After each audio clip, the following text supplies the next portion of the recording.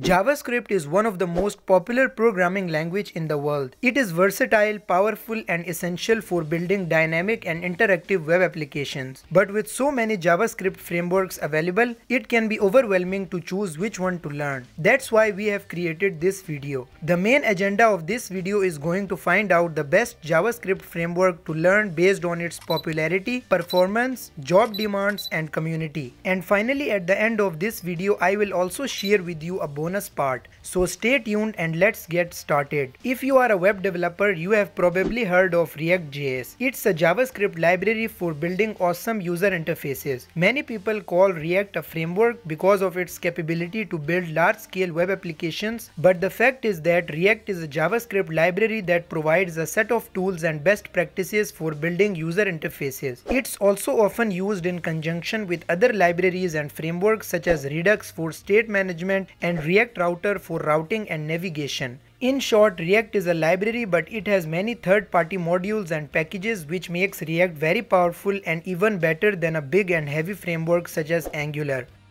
In recent years, React has become one of the most popular and widely used JavaScript library in the entire industry. One of the reasons for its popularity is that it makes it so easy to build complex and dynamic user interfaces. React.js uses a virtual DOM which allows us to update and render the UI components, which makes the web pages load faster and be more responsive to user interactions. Another advantage of React.js is its flexibility. It can be used for building both small and large-scale applications. For smaller projects, we don't need any additional libraries or packages and just React is enough, but for large-scale applications, it can be integrated with other libraries and frameworks. Many big companies such as Facebook, Airbnb, Netflix, and Uber are using React.js as a front-end technology.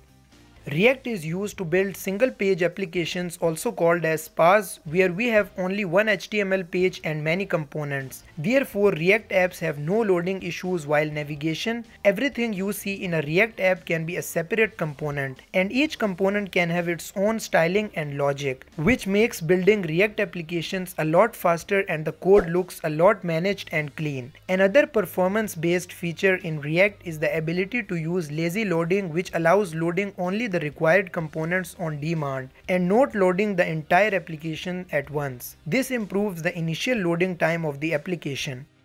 According to Glassdoor, the average salary of a senior React developer in United States is around $150,000. There are also very high job demands for React and JavaScript developers on LinkedIn and other freelancing platforms such as TopTal, Upwork, and Freelancer.com. And according to Indeed.com, the average salary of a junior to mid-level React developer is around $100,000.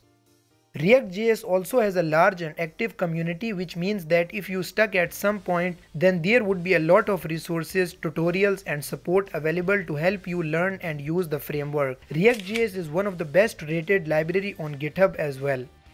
Finally, you might be waiting for this part, and here in this part I want to tell you about one further step in your React journey, and that is to learn Next.js. Now you may be thinking about what Next.js is. So Next.js is nothing but a React framework for production. It is a complete framework that has the concept of API development, which means that you can use Next.js to create a medium to large scale website without any need of a backend. It also includes some of the newly and modern concepts like server-side rendering and static-side generation. And here note that React itself is a JavaScript library, whereas Next.js is a complete framework that uses React, and it also consists of features like routing and navigation already built in. Moreover, Next.js is very rich in SEO, which means that with Next.js you can build websites that can be indexed in search engines very fast. On the other hand, React code is hidden on search engines, which make it harder to index website in a browser. Now I know these words would be confusing to you if you are a beginner, but at the end I recommend that you should learn Next.js also, because Next.js provides you most of the features that doesn't exist in React and makes your web development journey fast, smooth, and flexible. So to conclude, React.js is not just a library, it's a whole ecosystem that provides a lot of tools, libraries, frameworks, and best practices to build web applications. So I would say that if you are a beginner, then this is the right way to get into web development. Choose JavaScript JavaScript as your programming language, learn React for frontend, and finally go for Next.js. So I hope you find this video helpful. At last, thanks a lot for watching, and don't forget to subscribe to our channel for more videos on web development and programming.